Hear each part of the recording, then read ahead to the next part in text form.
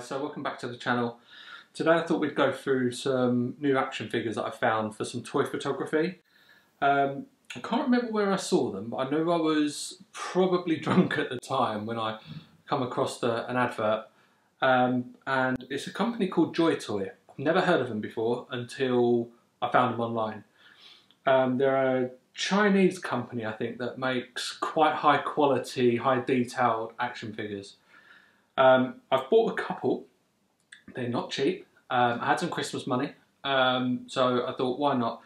I've been taking an online like toy photography course, and it's kind of opened my eyes up to what you can do and how good it should look. I was happy with my results that I've been doing, but this is taking it to the next level. Rather than just taking one shot, you're taking 20 and stitching them together and merging. It's very detailed. So to make the best of those shots, you need high quality action figures. So I've been normally going with the Black Series or the Marvel Legends or some other like Thundercats, Ghostbusters I can see over there, some Space Marine stuff. So I've been looking around and there is some out there. There are some out there and the quality's not great. So when I found these Joytoy, I was well impressed, like ridiculously impressed. My first one I got is this guy. This guy is called Fear 4 Long Range Sniper. I ordered it on, I think, Christmas Day, I think I did. And it came during the Christmas break on one of the 3 days. It is an expensive toy. But for what you get, the quality is amazing. But there are some problems. First things first, it turns up in pieces. And which is great, it's all well laid out, it's well presented, it fits quite well, but the problem we have is these are the instructions. So if I put those there so you can see. Everything's in Chinese, nothing's really labelled, and although it tells you where to put the parts, it doesn't really tell you how to attach them. So in the end, after about 45 minutes of trying, I kind of gave up and just did it however I wanted to. Which, to be honest, what I mainly used was the box art. It's actually quite ideal really for that because you can see what parts are which. Like each part is different to the part above or below. They've all kind of got different straps, different clips, stuff like that. But as you can see, the camouflage on it is, it's in 1, 2, 3, it's like 5 or 6 pieces. So all of this all comes off. You can take his hood down. His fingers all move on their own, individually. I don't really want to start messing with it too much because I'm really happy with this pose and it took me so long to get it. But as you can see from here, look, so if I take his gun out for a minute. So each thumb, index finger, so you can even give you the middle finger. But it is amazing. There are a couple of little gripes I have with it. One, for the money, the instructions should have been a lot better. 2, the hands come off ridiculously easy. Like, even as you're adjusting them, the hands come off. Actually, whilst it's off, I'll show you the articulation in the fingers there. So each finger moves on its own. The thumb is on a ball joint, so you can come right in if you want to. It's really good detail. And the whole figure is so movable, it's ridiculous. But it's just getting these hands to stay in place. They're a nightmare. But again, for the money, you'd kind of expect a bit more quality in that joint. So the joint is meant to come off because that's how you get the arm piece on. Like one of the armour pieces.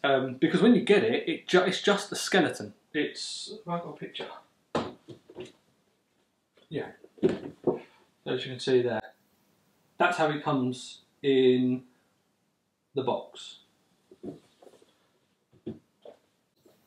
What you do get with it as well is a pilot. Again, she's very high detailed. Her eyes are a little bit too big for my liking, as you can see there. But again, she's fully articulable. Articulable? Is that the word? I'm not sure. She moves around a bit, but like all of her arms and everything are on ball joints. She can move.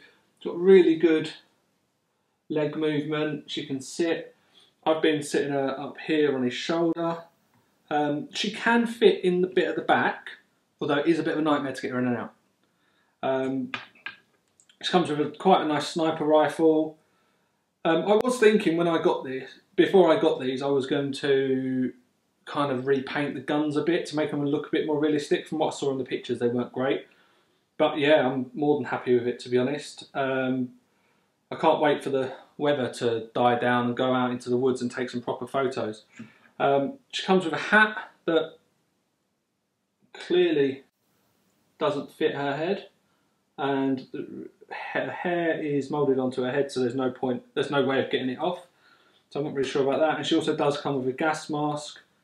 Again, I'm not really sure how that goes on because it's too big for her head. What she does come with as well is a handgun, which does come out, but I'm going to leave it in there for the moment. So when I got this, I've kind of got some ideas of some pictures in my head.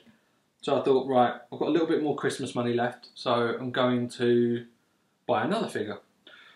So I was looking around, and then I found that they did Navy SEALs. So Navy SEALs look amazing, these figures. So I thought, buy one. Again, it's not very cheap, but for the scale of the figure, the quality is stunning. I mean, like ridiculous levels. So first of all, for all your money, you get that box, which isn't very big. But the art on the front of the box is exactly how the figure looks. It is amazing. So the box opens up, show the figure inside. It does come with a few accessories. So we've got the main man himself, which is there. As you can see, quality is absolutely perfect. There is one gripe with it as well, but I'll tell you that in a second. He has loads of bits and bobs that come off and on, so his handgun comes out, the backpack at the back comes off. He comes with two guns, so you've got the LMG and the assault rifle, which I'll put there so you can see. And there's the LMG. He also does come with a little accessory pack, which includes another set of hands in different poses and a set of night vision goggles that clips on the front of his helmet that I've never actually put on. Okay, so there you go. Again, it's got potential for toy photography. If you want to do like a foggy at night shot, you can kind of Photoshop in some red glow or green glow off the lenses. Again, he is very movable. He moves around in every single way a normal human should. Interchangeable hands, his head moves, he's got double socketed knees so he can bend all the way back. The front of his foot also tips forward so he can be kneeling. The colour and the detail of everything on him is absolutely perfect. So let's take those off. The face detail as well, it's even got a little moustache, you can see like little red wires going around. Again, it's not cheap, and my only gripe with it is the backpack is an absolute arse to keep on. It falls off. So what I did is I got a little hobby knife and I kind of made the hole a little bit bigger because it seemed like the little pole thing that came out of his back was too big. But again, now I've done that, it stays on there quite well. But again, it's absolutely amazing quality figure. There are three of them. There is another, I think this is the support guy. Then you've got a rifleman, and then there's also a sniper. But the sniper comes with a massive backpack on his back, which I didn't like the look of. In all honesty, I would have gone with the assault rifle guy, because I like assault rifles more than light machine guns. But the fact that this comes with an assault rifle as well is perfect. So I highly recommend these figures if you can afford them. And they will do brilliantly for me in my photography course, because you need high detailed figures for what I need to do.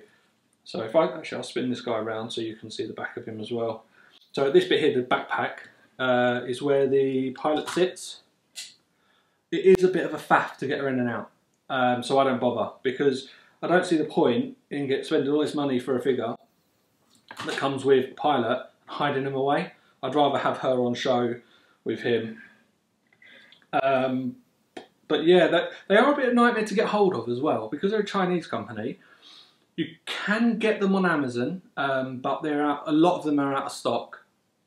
There are some on eBay, there are a couple of second-hand ones, but I ended up getting them through some toy shops in England that, again, there are quite a few different kinds of mech, but a lot of them are out of stock.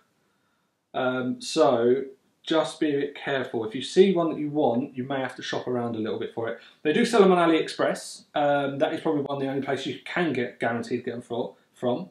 But with AliExpress, you could be waiting a month. So if you've got time to wait, AliExpress is your way. There isn't much of a price difference. I think for what the Navy SEAL is on AliExpress is what I paid for it in England.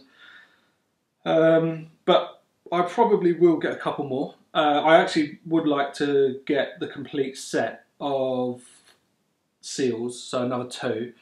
But yeah, what I'm going to do is in the next week or so, I'm going to take a little trip out to the woods when I get some spare time and set up a few scenes and take some pictures. But yeah, no, it's perfect. I really like them. I think they're such a good quality figure for what they are.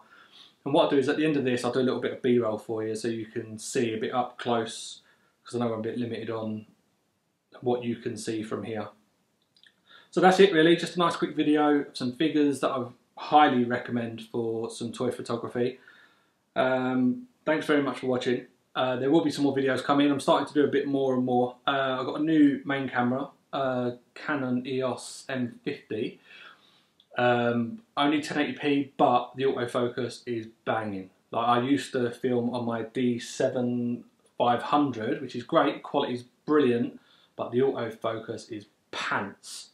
So it's always creeping in and out, no matter what lens I'm using, what settings I'm using.